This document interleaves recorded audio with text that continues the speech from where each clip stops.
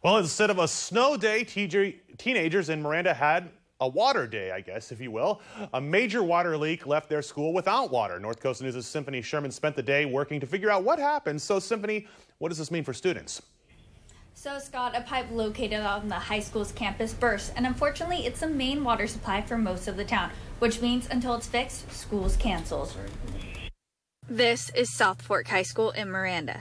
It's empty, and so is the middle school. They're on their way to school and had to abort and return back home with a lot of notifications to the parents, so they wouldn't be left alongside the road somewhere. This is the reason. You can see where it's flooded the track and the football field. Bob Harris sits on the board of the Miranda Community Services District. He says, unfortunately, this is becoming a common occurrence. We've got an old system with old pipes, and so we do have this issue that happens more often than we like. This pipe feeds the north and south parts of town, but the Community Services District was able to get the water back on for the majority of its residents.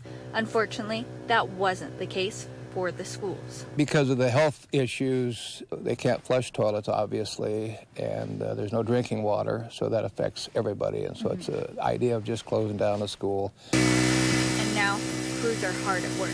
They're pumping the water out, and they're hand digging around the pipe so they can get in a position where they can wrap it or repair the pipe. The hope?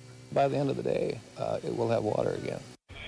I asked the Miranda Community Service District if this was going to be a big expense. They told me it's going to cost thousands of dollars, and it's the district's responsibility to fund it. Live in the newsroom, Symphony Sherman, North Coast News.